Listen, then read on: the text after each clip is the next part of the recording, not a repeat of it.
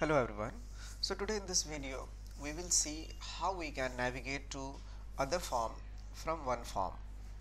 So suppose if we have this is dynamics sales trial and we have, let's say, account, and we have this custom button 2 or button 3, whatever. So if I click on this one, it should navigate me to leads, opportunity, or any custom entity form. And also if I want to populate, like some details are already available in this account form. So I want to populate this fax, phone, actual revenue, primary contact, all these things in the new form, suppose in the contact form. So we are going to see that implementation today. Now in the previous video we have already covered, on the click of this button, how we can open HTML web resource. So we are going to use the existing button. If you want to know more about it, here I have already shown in the previous video, call HTML web resource.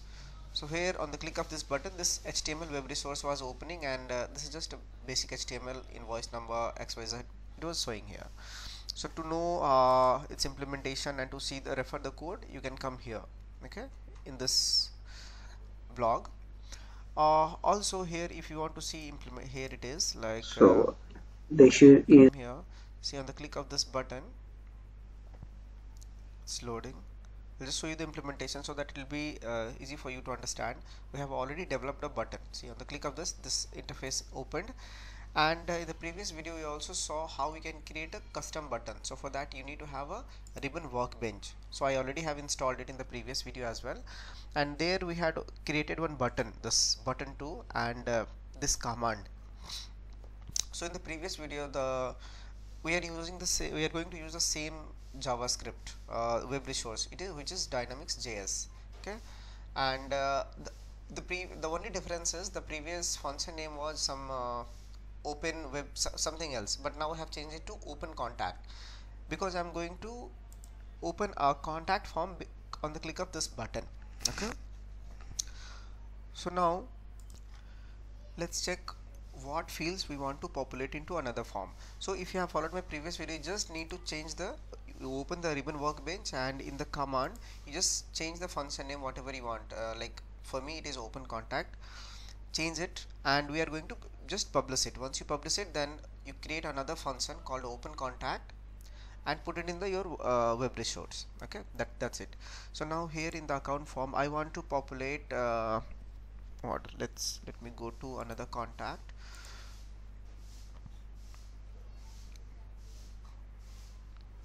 So here I'll just take an example of one text field and one lookup field and some drop down values, okay. Here we have contacts and Alex Baker, okay. So now suppose if I click on this button, I want to populate here I have already created some fields, so that here in this video should not take much time. So I have created one what do you call, one lookup field, one drop down field, and one this primary contact. I want to populate this one with this primary contact. We have Kevin Martin here, right? Or if you come here also it's the same value, either if it is in header or wherever. I want to populate this one to this primary contact. If you see, the logical name of both the forms are different, logical names, okay. Here it is new primary contact, and if I come here, I think here it will not show the logical name, but yeah, this is out of the box field name, okay. Primary contact ID, and this one is new underscore primary contact. So I want to populate this one, as well as I want to populate let's say this is a contact form. So here I want to give the reference of the parent account. So for that, let me just once again clear this one, clear logical names, clear logical names, clear logical names. So suppose if I want to give the reference of the previous parent entity from where this account this contact is being created. So this is the account lookup, and I want to put the record, this record, like whenever, like there may be thousands of accounts, right?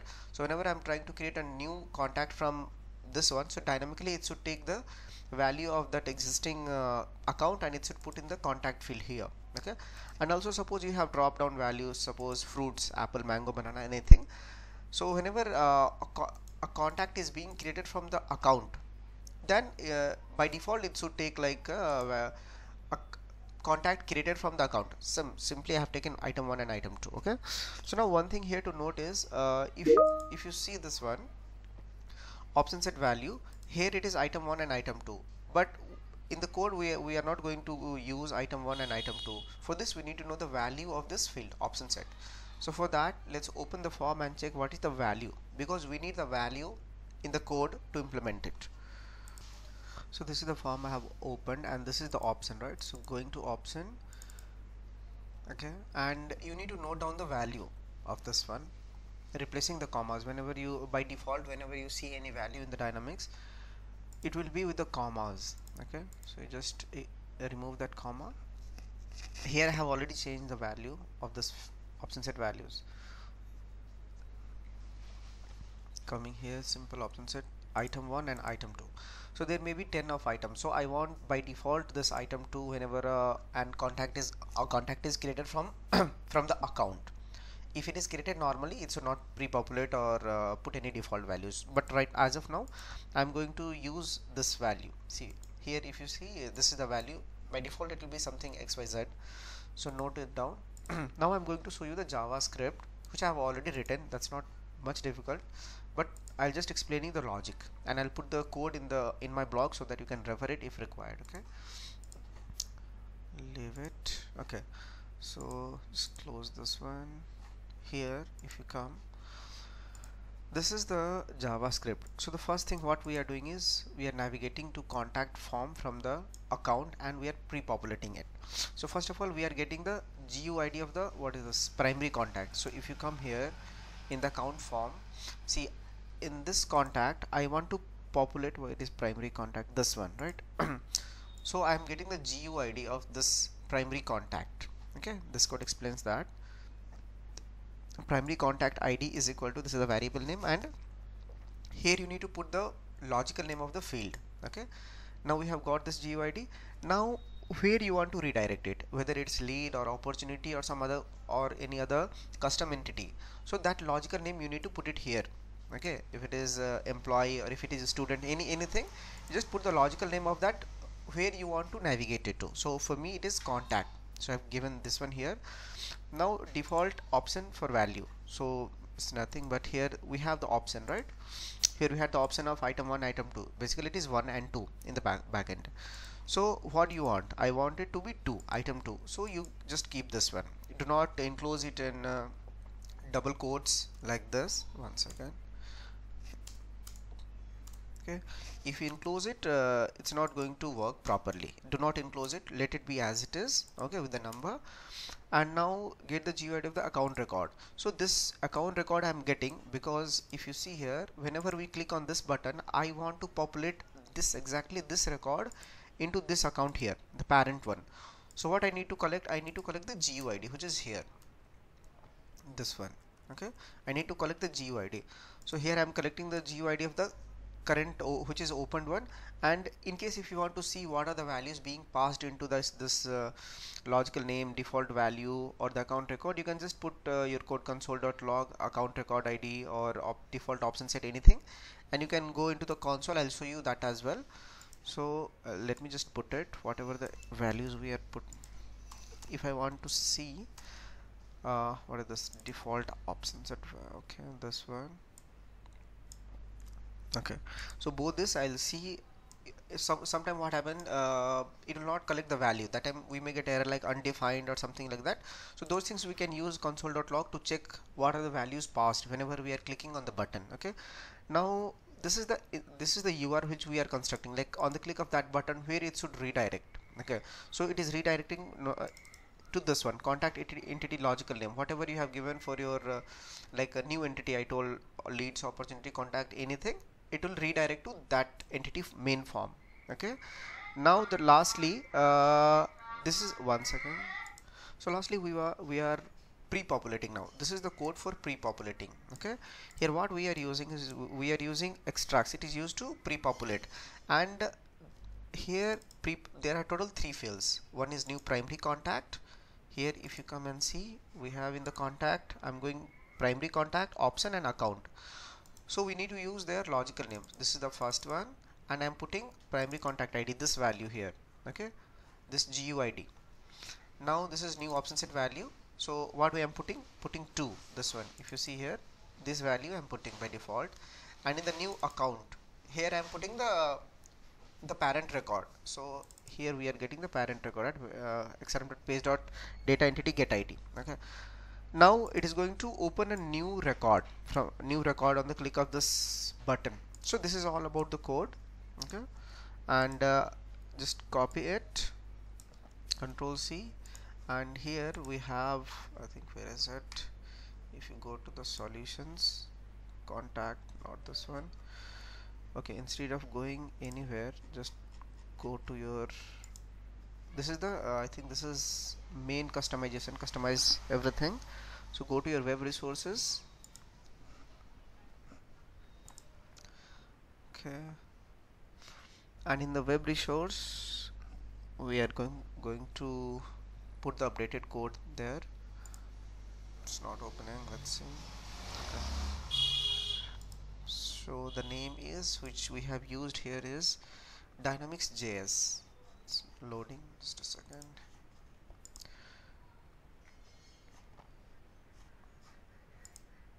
Here you can see web resource. You make sure that there may be multiple names, some duplicate and all similar names. Make sure you are using only, you are modifying this one, okay, because here on the click of this button we are using this function open contact. If you are putting in another functional, it's not going to work. So here I'm going to open that, I think it's already open, Dynamics.js. Okay, click on edit text editor. This one I have already done. I'll just put the updated one, click on OK. Let's save it and publish, and we are going to see what are the values being passed to console log account record ID as well as default option set value. Okay, so here I think it should pass the GUID, and here in this one it should pass 2. Okay, coming here, it's published, come here, give a hard refresh. Okay, this button, let it enable.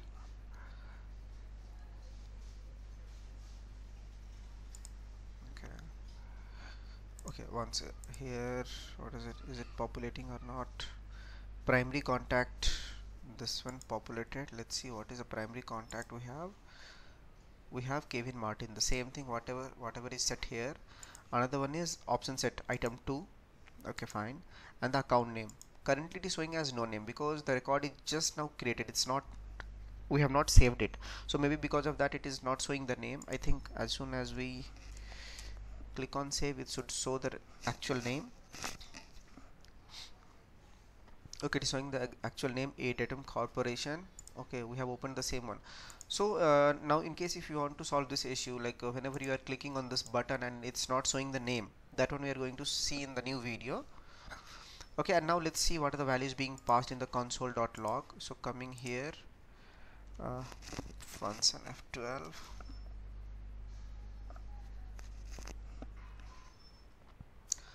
So if you see, this one is, let me just give a refresh.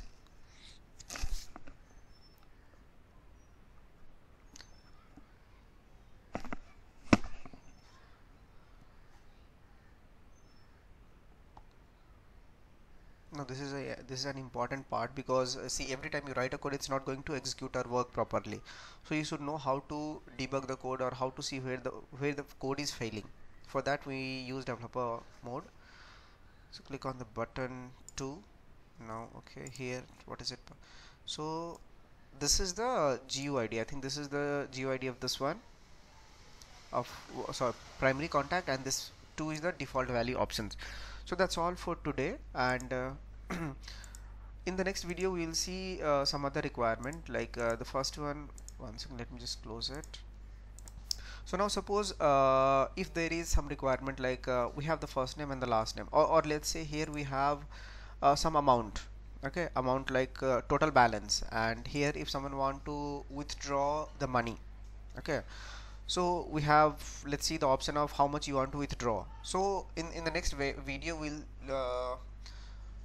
will show some confirmation message warnings, as well as we will see the validations, like if whatever the money he want to withdraw from this new contact, it should not exceed from the existing contact. Okay, if the existing contact have money 100 and if the contact wants to withdraw money 150, then it should show first, are you sure you want to withdraw this much xxx money, and then it will check if the money in the other field entity, sorry, on the other form entity is there or not. If it is not there, or if it is less than the whatever he's trying to withdraw, it should show some message, and it should not allow him to proceed with this transaction or with this saving the record. So we are going to see that in another video.